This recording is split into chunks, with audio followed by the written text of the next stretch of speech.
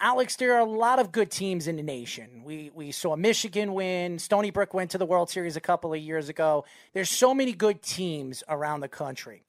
Why should, and I ask you this, and I've asked a lot of coaches this, what makes James Madison different from all the big-time schools? What draws people to go to James Madison? Obviously, the facility and everything like that. But if I was a player right now, and I was standing right there, and I say, listen, Alex, I've looked at Michigan. I've looked at Stony Brook. I've looked at Hofstra, whatever, all the top college baseball organizations. Why should I go to James Madison? If you were to sell me right now, what would it be? Well, I think number one, it's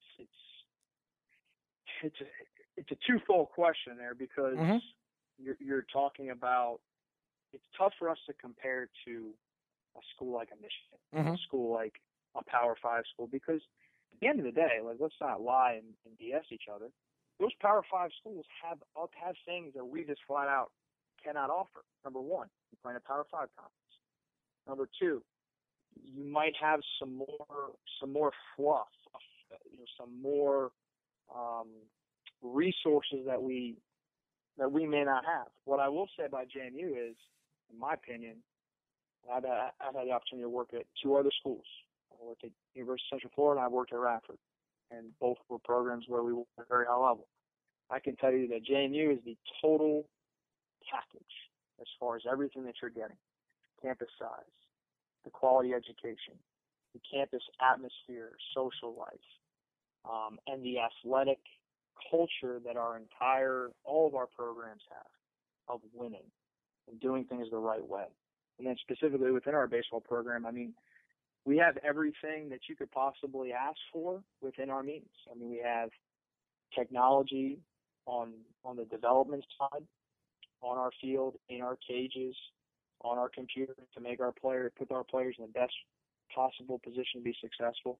When it comes to traveling on the road, everybody eats like better than you would in the minor leagues. You're staying in nicer hotels than you would in the minor leagues.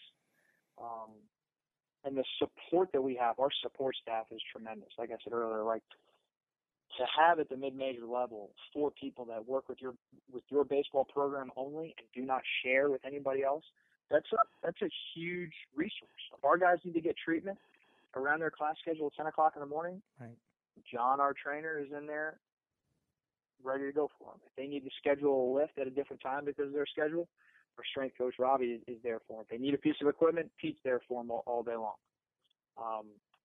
And it's, I think those are the things that really matter.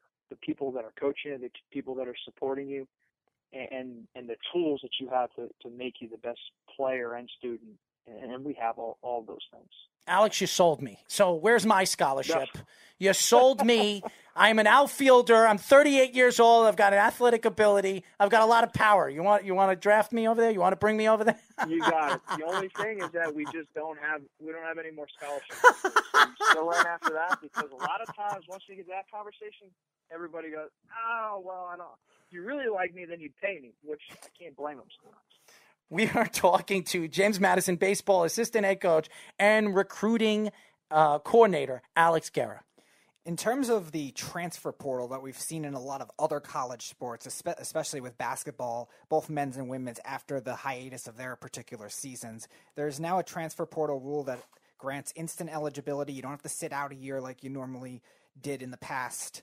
What are your thoughts to that? Do you think it would be a good change for baseball if they went forward with it? Because I think they have something next year where they can go forward with that in the 2021 season. Are you in favor of that, or would you want it to stick to where you have to sit out a year?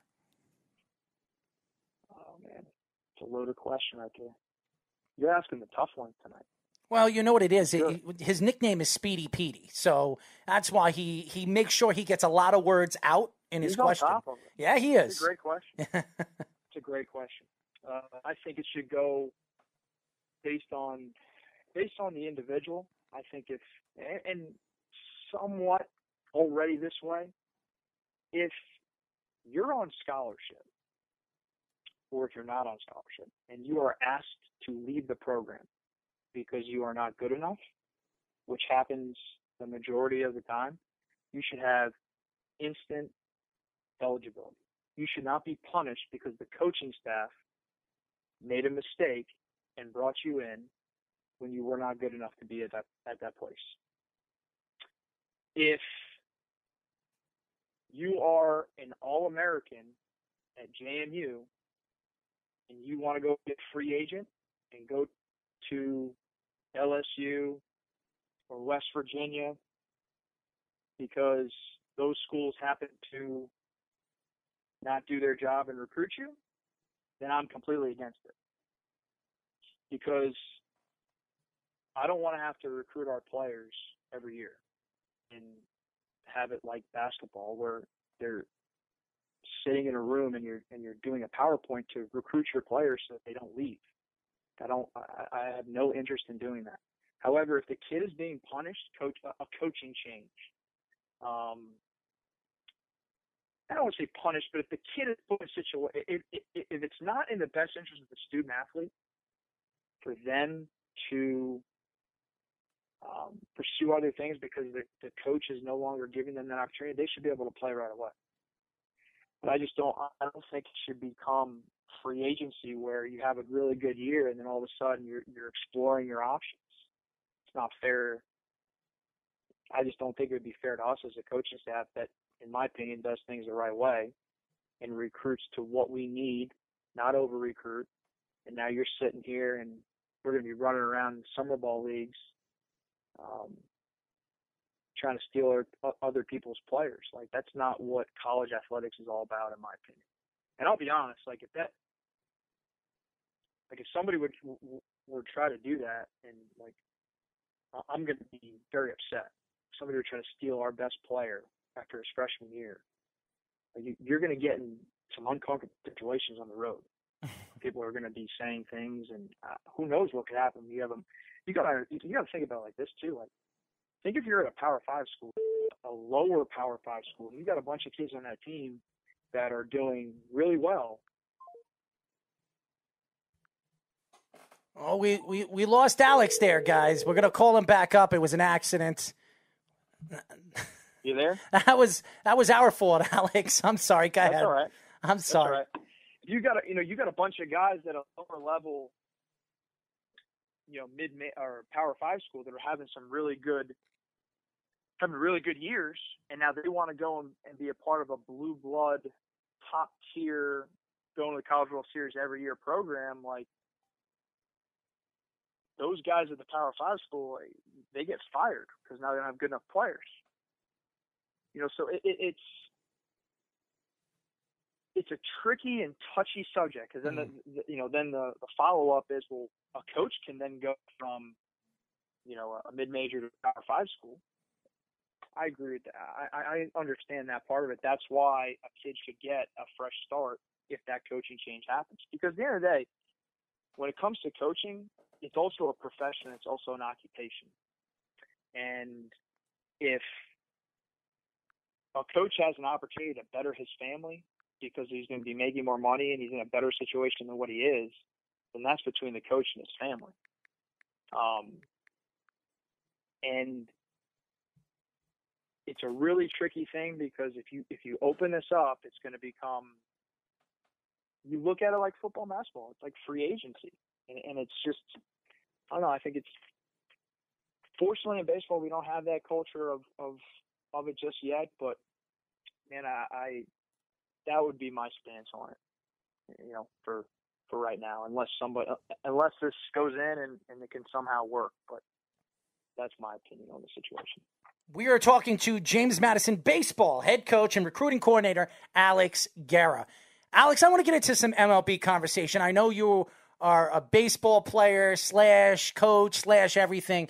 And as you look at the Houston Astros, and I've asked every single baseball coach we have spoken to in the last 3 weeks, and we've had Coach Week practically. We're talking about Power 5 schools. We've talked to so many baseball coaches. I want to know your input. When you look at the Houston Astros, you look at the MLB, you look at Rob Manfred, and I'll tell you, Rob Manfred has really cost himself a big argument, not only for fans, but for some of the owners. Do you think they were right not fining or suspending some of the players after this whole situation with the cheating that the Astros performed in 2017, 2018, and 2019? I think if they suspended the players, they would have suspended the entire Astros organization. So it's, in my opinion, I think that the only way for them to get the truth about what actually happened was for them to give the players immunity, because the union was not going to allow any player to go in there on their heels, and in my opinion, the players union protected the players, and they did a great job with it. And I think Rob Manfred had to make a decision, and he had to decide, are we going to get half the truth, and then I'm going to have to go in there, and then I'm going to have to suspend players and coaches and GMs and what I think might happen, or what I thought happened, or do I want to get the truth, make a harsh statement to the people that were in charge and leading and saying, this is what you can or cannot do. And it's almost like the players were for the kids and the children, and the manager and the GM are the parents. Well, if the parents let the children run amok and do whatever, is it really their fault? Not for anything. If I'm Jose Altuve and I'm facing Aroldis Chapman, the bottom of the ninth inning, with the opportunity to go to the World Series, and somebody's going to buzz me in and tell me when he's going to throw a slider, and I'm not going to get caught, or I haven't been caught just yet, and everything's cool, a tough time saying no in that situation. That's just me being brutally honest. I got you. I'm not saying it's right, wrong, or indifferent. Right. But they made a decision, and the people that were in charge of allowing it to happen were the people that, in my opinion, should have been punished. The players, they're going to have to live with the fact that they cheated the game, and they're going to have to live with that stain on them for the rest of their career. Oh, I was a World Series champion, but. Oh, I won the MVP, but. And they're going to have to live with that pressure, and every time anybody speaks of Jose Altuve, Alex Bregman, Carlos Correa, they're always going to follow that up with, oh, yeah, he was the cheater. He was part of the Astros cheating scandal. So I think that might be a little bit more difficult for them to deal with than them just being suspended and them doing their time and coming back and everybody, kind of feeling sorry. They're going to have to wear it for the rest of their career that they cheated. But I also think, in fairness, this has been going on in baseball forever. Of course. They just got caught because in my opinion, the way they did it, they're just stupid. Too much. They're idiots. You could say banging on garbage pails in the dugout. They're stupid. It was just too obvious. It got to a point where it was just too obvious. And eventually somebody was going to speak up about it, and that's what happened. But even if you look into the Astros had a video tribute at the end of the year, and you could see, the guys running through the tunnel, and they're videoing, and they're all fired up after they won. I don't remember what playoff game it was, and you see the TV there, and you see the garbage can, you see the table, you see somebody sitting there spitting seeds for 9 innings. Clean that up, maybe hide it up a little bit better. I'm not advocating for it. I'm just saying they deserve to get caught, and the people that got punished, I think that they deserved the punishment that they got.